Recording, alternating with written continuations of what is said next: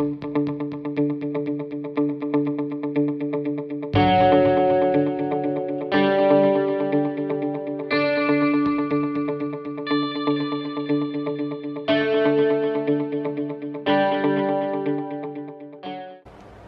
it's T with TeaQuilts, and I'm here to show you how to make a floating evening star, as I like to call it. Other people call it a floating Ohio star block. It's a very simple block, and you're going to need 3 additional tools other than your basic sewing supplies. You're going to need a piece of sandpaper or a sandpaper board. This is a 400 grit sandpaper. I have a basic ruler for drawing my lines, and then I also have a pencil for drawing lines. And I do like to use a mechanical pencil because you don't have to worry about your point. It's always sharp. And this is one that is a disposable one, but you can get one that is non-disposable as well. And then I do have other equipment that I'm using. I'm actually using my die cutting system because I only need 2 sizes of units. I need 4.5 inch squares, and then I need 3.5 inch squares. So let's talk about the cutting. Actually, your print is going to be your background, and for your background you're going to need 8 4.5 inch squares. What I did to cut my squares is I decided to use the Take 5 die, because it had 4.5 inch squares that finishes at 4 inches on this board. So that's the only thing that I cut. I just laid my pieces over the 4.5 inch piece, and then I cut my pieces out. This Take 5 board is TeaQuilt number 50223, and this one will only work in the studio. If you have the Go die system, you can also use die number 55060. So that's what the only thing that I need cut from my print. Also, from my actual star print, which is going to be in the middle, the white is actually going to be the star, you need 1 4.5 inch square. Also, from your white, you're going to need 8 3.5 inch squares. And again, you could use your TeaQuilt Go die. It's number 55006, but I did not have that, so again I'm using a studio die here. It is my 50206, and it is my square 3.5 that finishes at 3 inches. So very simple cutting. And so now we can go ahead and get to the first step.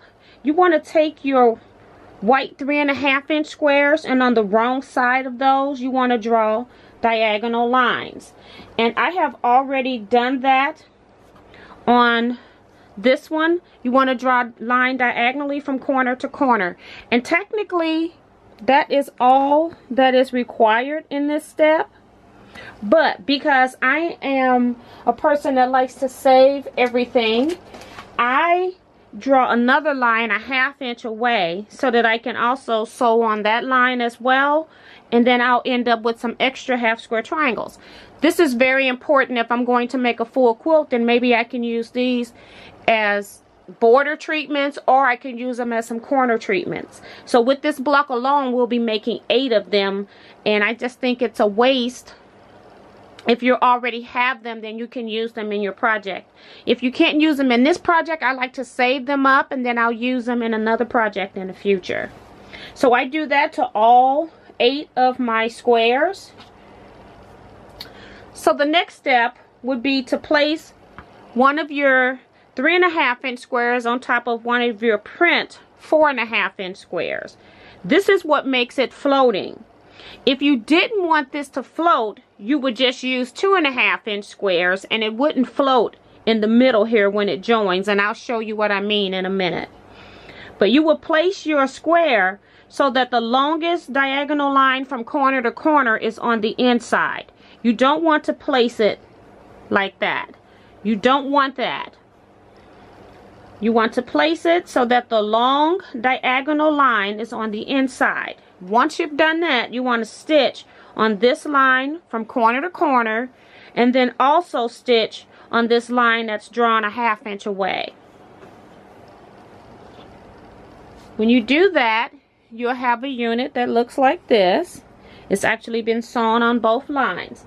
And then the next step is that we're actually going to cut in the middle. We're going to put our 1/4 inch line on the drawn line, and we're going to cut.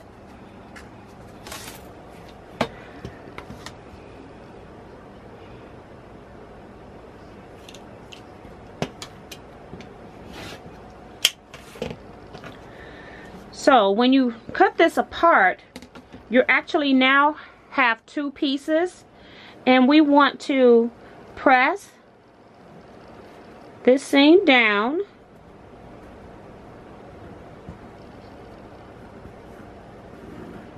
and then we have an extra 1/2 square triangle unit that is 2 3/4, but you can also square these up to 2 1/2 if you like. So once we do this step, we want to take our next square, we want to place it so that this diagonal line is on the inside, and again we're going to stitch from one end to the other.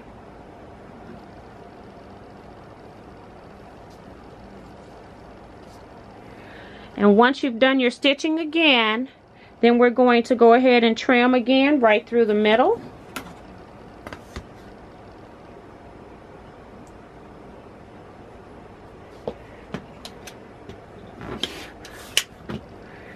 And this time we've got a weird little extra 1/2 square triangle, but that's okay.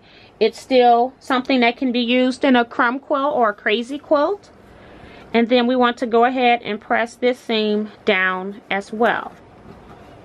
And then when you do that, you'll have a unit that looks like this once you press it. So I need to do this technique to 4 of the background squares, and then once I've done that, I will come back and show you the next step.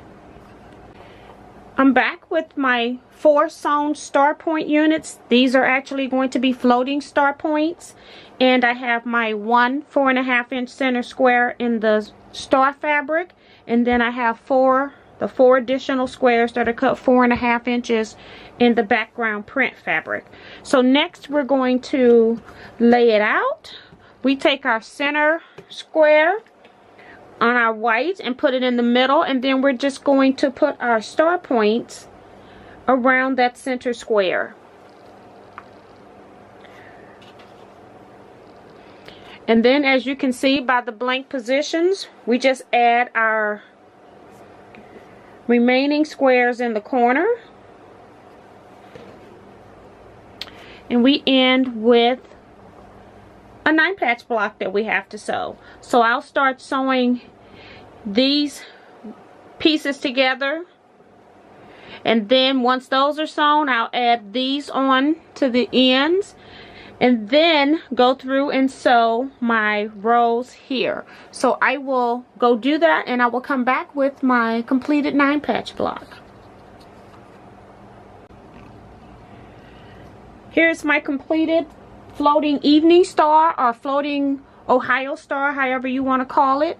And I did press my seams in opposite directions. In the center row, I pressed my seams toward the white square, and then on the top and bottom rows, I pressed my seams out toward the print square. So when you turn it over, you've got a pretty cool looking back. I gotta press that. But yeah, so that's your block. I hope you will make some. Your block should finish at 12 inches, which means right now it should be 12 1/2 inch from raw edge to raw edge. And then I did just cut my dog ears off. I did not square these up, but I thought that I would show you some things that you could do if you wanted a corner treatment on a quilt. You could make a pinwheel block with these.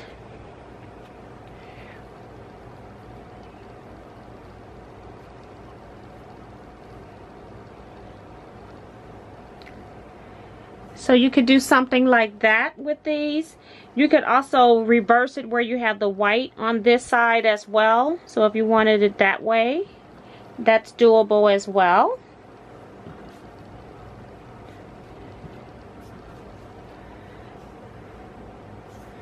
So it's the exact same thing. Your pinwheel just floats a little differently.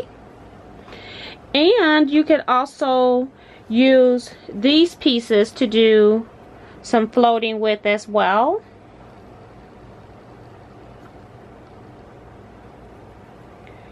And here you've got this weird funky shape that's floating, but it's still pretty cool too. And think, these are free blocks, and there are patterns that actually have you make this shape that makes it so complicated, but you already got the complicated shape already pieced for you. You could also turn them where the fat end is in the middle.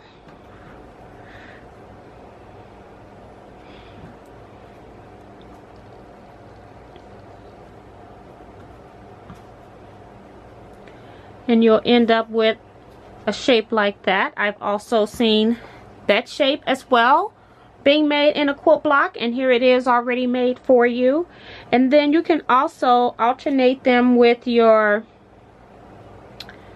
pinwheel blocks, where you put all of your centers in, and then you have a block like that.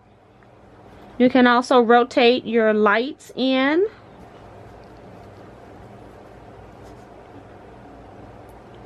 And end up with a little different block. So it just depends on how you want to use these extra units. If you're, again, making a lot of blocks, you're going to have a lot of extra units left over. So that may be something you might want to consider. So thank you for watching. I hope this video was helpful. Don't forget to like, comment, and subscribe. Hit that notification bell so you'll be notified whenever I upload a video and when I go live. And don't forget to share my channel with your friends. Thank you next time. Bye-bye.